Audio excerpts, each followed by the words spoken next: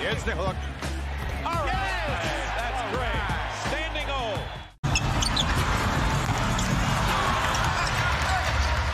Hornets slow start shooting the basketball. 1 for 8. Quick trigger. That's a long 2. Tyrese Harris. And the Hornets have to call a timeout. Talk about the intangibles of Melton. Here's Maxey. First field goal for Tyrese Maxey. All right, final minute of our first quarter. J.J. Redick. Score the basket. He's actually born in Tennessee. Okay. That happened there. Philly didn't know what he was going to do. He just flipped it up. Maxey.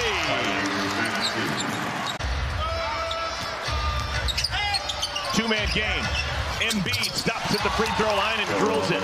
He has made a living at that free throw line.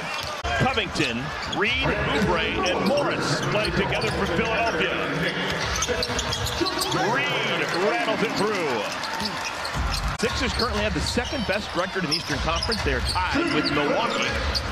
17-7 through 24 games. That's after winning 5 in a row. Maxey splashes a 3. Last year, Philadelphia won 54 games. They had the third best record in the East, and it cost Doc Rivers his job. Oh, my goodness. Maxey's got a quick 6 here in our second quarter.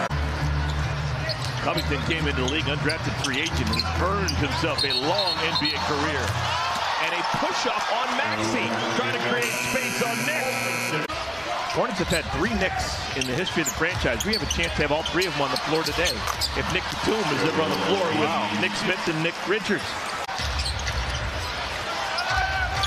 Hornets lost all kinds of contact with Maxey. Another 3 for Maxey, the 4th 3. Look at Menzel trying to fight Embiid in the paint. That is 5 second quarter 3-pointers for Maxey. There's a double-double for Embiid. 25 and 10. There's a lot of guys in the NBA who will never get that in any game they ever play.